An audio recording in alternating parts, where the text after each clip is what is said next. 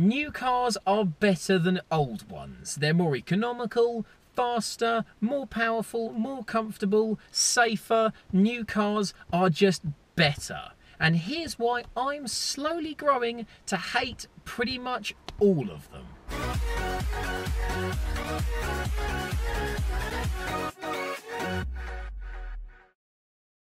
Hello you lot, Miller Corner here, welcome back once again, and today we're doing something a little bit different because we're taking a break from rebuilding the Super Seicento because unfortunately I'm still waiting on some parts and I can't yet film any videos with my new bike because I'm waiting on some stuff to be able to film with that as well. So at the moment I'm kind of waiting on other people entirely, sorry about that. So for something a little bit different, for the last few weeks for work I've been driving around in a pretty much brand new Ford Galaxy people carrier. Over the last few weeks of driving hundreds of miles and spending a lot of time in the Galaxy, I've learned a lot of things about not just it, but most new cars in general. A lot of features, a lot of quirks, a lot of personality traits they have, and a lot of things about new cars in general that are putting me off of them. And it's one of the reasons why just lately I haven't had much enthusiasm for most new cars. Given the choice of any new car, I can find an older one which I'd rather have. For a start, you get information overload in new cars.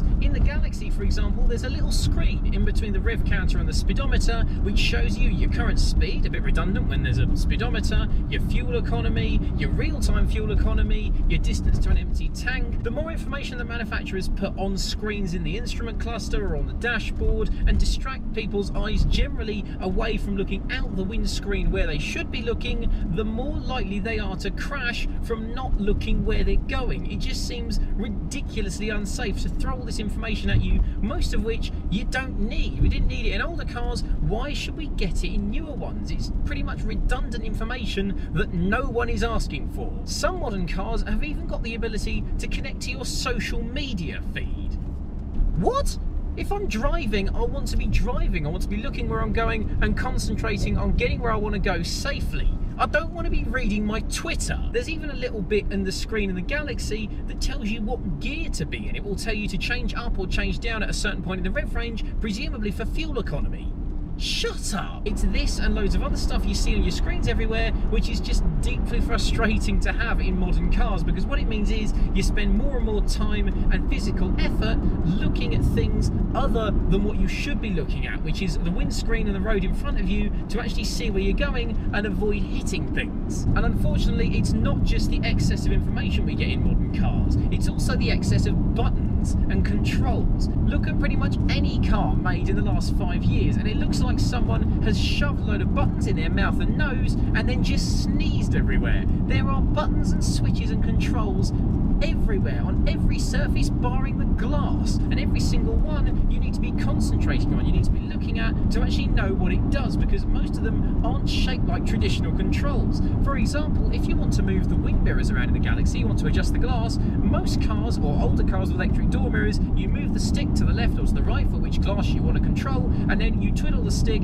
to actually control the position of the glass. In the Galaxy, there are two switches. You press the left switch to control the left glass and the right switch to control the right glass. That just seems like two extra unnecessary buttons that you're not going to know what they do without looking at them, hence you've got to take your eyes off the road more. And it's not even just buttons. The amount of cars these days that have massive infotainment touchscreens that do your navigation, your media, your climate control, all that kind of stuff in one big screen is pretty much every new car you can buy that costs more than about 10 grand, and the Galaxy was no exception to that. And what it meant was I had a screen with all this information and all these controls in it that I had to keep looking over at to see what I was doing, how to control everything, and I couldn't just reach over and press a button. If I want to control where the air's blowing in the climate control, I've got a knob, for example, just down here, and all I've got to do without even looking, I'll do it now, that's windscreen. I didn't even have to look at it. That's feet and windscreen. It doesn't take any effort at all. I don't have to think about it. I just know to turn it. In most modern cars where the climate control is in the touch screen, you actually have to look at it because you've got to look over, go into a menu and another sub-menu and another sub-menu to then press a button and decide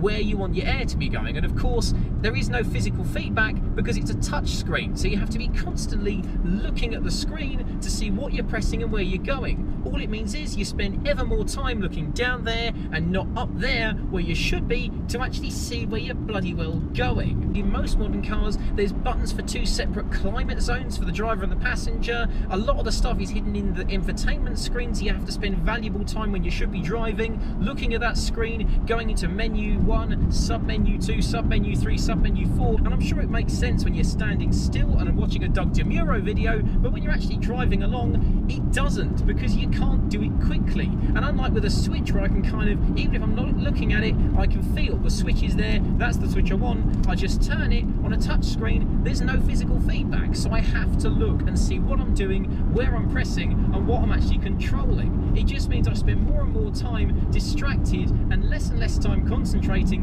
on driving the car, looking where I'm going, and getting where I want to get to safely, which primarily is the whole point of a car journey. Every little thing, from changing where the air's blowing on the climate control system to adjusting where the door mirrors are to get rid of your blind spots, is just too complicated and too hard to do without looking where you're going.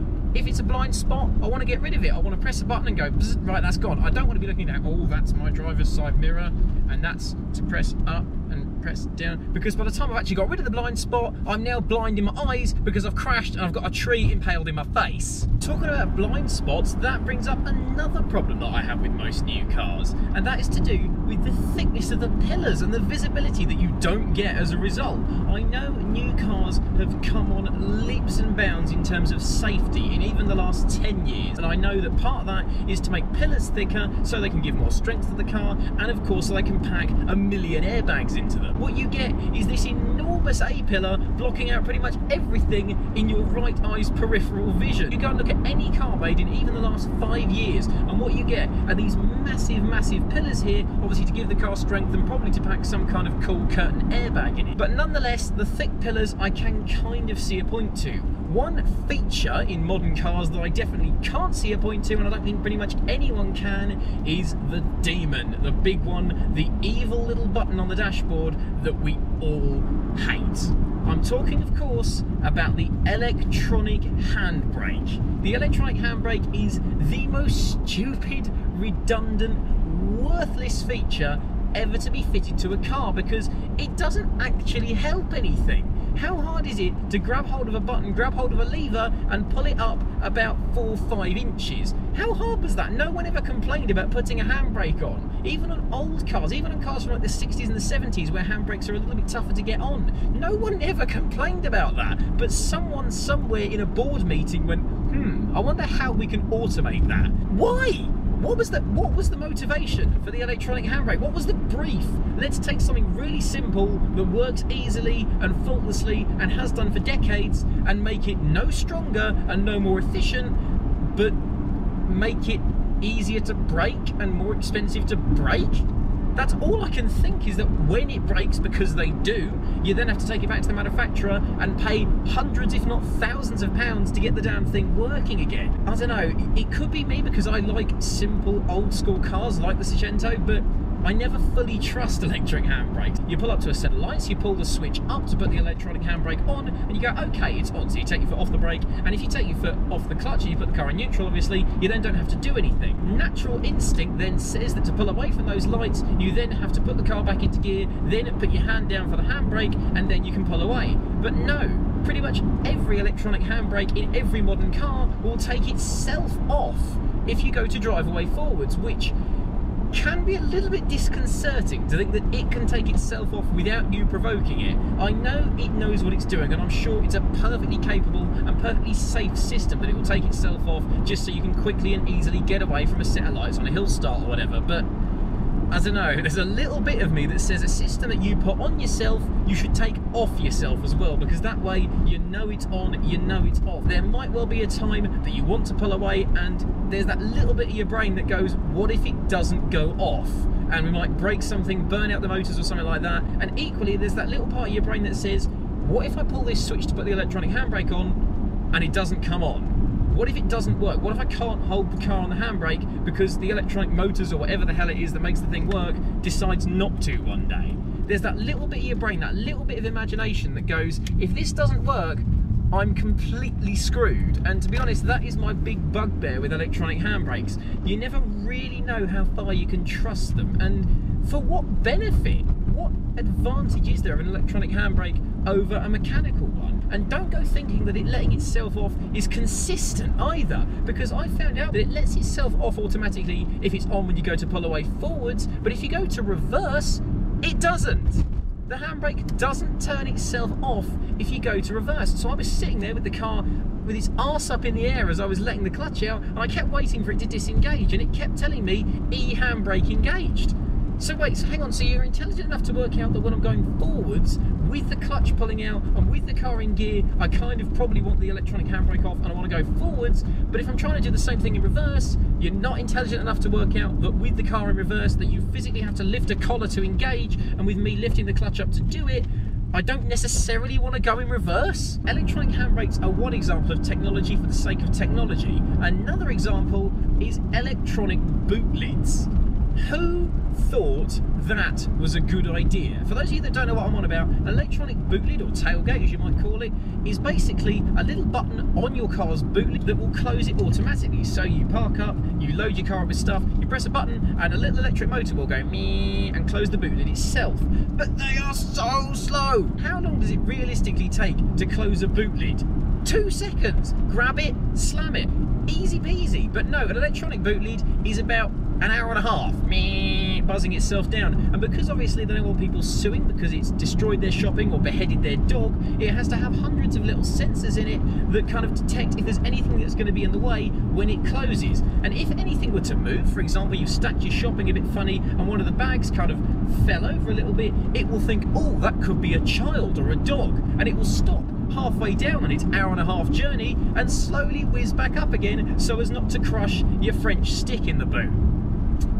Yeah, if you've got an electronic tailgate on your car, you're stuck with it. When I was up filming with JM on Cars a few months back, I was also meeting up with his mate, also called James, who's got a Porsche Macan Turbo, which is generally a car that I actually like. We went out for dinner in it, and it's a really cool car. I put my rucksack with all my camera gear in the boot of the car. I reached up to slam the boot lid, and he said, oh, no, you've got to press the button to close it. I said, can you not just close it? He goes, oh no, you can't close it by hand because it will burn the motors out and they're about £1,000 to replace. Sorry, what? So I have to wait for this really slow system to close the boot lid, and if I have it, I can't just close it myself, or else it will cost me the value of a Seicento to repair it?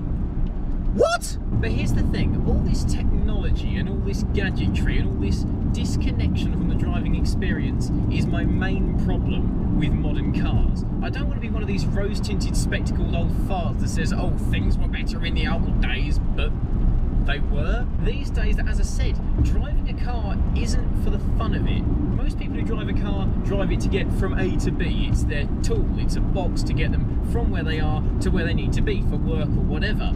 And the problem with that is there's so much technology and so much extra engineering that goes in to make it as pleasant but not enjoyable as possible. I drove over 100 miles in that Galaxy in one day, and when I got back to where this was parked to drive home, I jumped out of this big, comfortable, air-conditioned, smooth, quiet, well-insulated bus with fantastic comfort and a brilliant stereo, it must be said, into this little rattly box that was bouncing around in the road and was making a load of noise and revving up, and there was more road noise, and I was bouncing around all the speed bumps. It was, by comparison, a lot less pleasant of an experience to spend time with. But which one made me smile while I was doing it? Which one was the enjoyable commute? It was this one. It was the one that was by far and away less pleasant. I was less comfortable, I was less air conditioned, the music wasn't nearly as good through nearly as nice of a stereo, and I was having to be a lot more alert through what I was doing. But I was enjoying it. It was a much more kind of raw experience. Cars these days aren't designed, for the most part, to be enjoyable to drive. They're designed to be easy to drive. If you know how to change gear, you can drive pretty much any modern car, and hell, most of them you don't even need to be able to change gear because the vast majority of them are paddle shift or automatic. And the problem with that is they make modern cars incredibly capable, but not necessarily enjoyable. One of the fastest hot hatchbacks you can buy is the Audi S3, and it is a fantastically capable car. 2-litre turbocharged engine, it's got launch control, it's got quattro, and you can have it with the 7-speed DSG double clutch gearbox. So it is lightning fast off the line, it's ridiculously grippy through the corners, it will launch itself to 60 in well under 5 seconds, and you can change gear in milliseconds. It's a fantastically capable car, and as a daily driver, for the money, I don't think there are many better cars than an Audi S3. However, how many people say, oh, I love my S3, it's so exciting, it's so enjoyable to drive?